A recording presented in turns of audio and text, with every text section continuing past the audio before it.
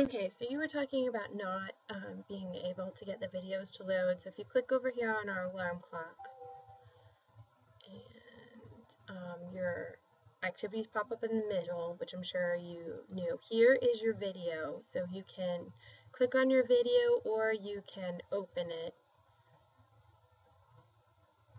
And then it's down here in another window. And so you hit the play button and it should play.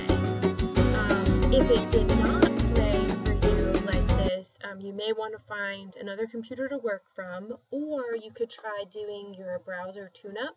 So if you go back to today's view, your browser tune-up is right here. You would click on that. Okay, and it should tell you that everything is good to go.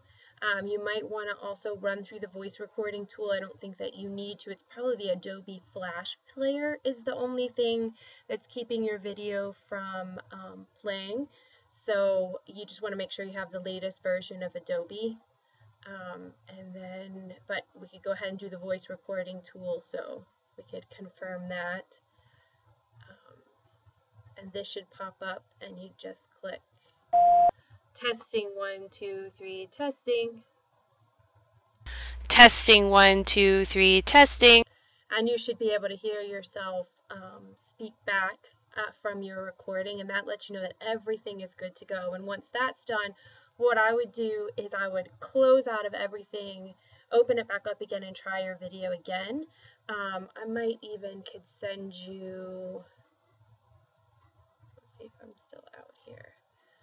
Here's the link. I'm going to go ahead and close the link. I'm going to go ahead and put this link in your email so that you can get to it.